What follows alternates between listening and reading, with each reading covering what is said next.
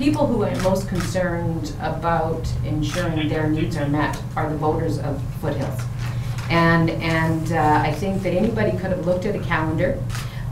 They could have seen that we had an October 19th federal election. They could have seen that the government planned to come back in the fall to pass a budget. And they could have looked at the fact that probably a likely time for this by-election to occur was going to be in late summer, before you got into the real distracting part, or engaged part, shall we say, of the federal election.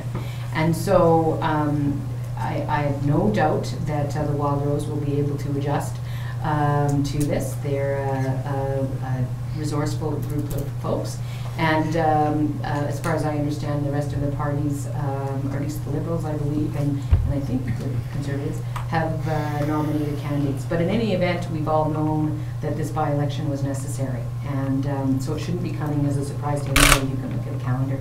And the alternative would be, for, as I said before, for us to go into a fall session to talk about a budget without the people of Foothills having an MLA. And to me, that is a much bigger transgression.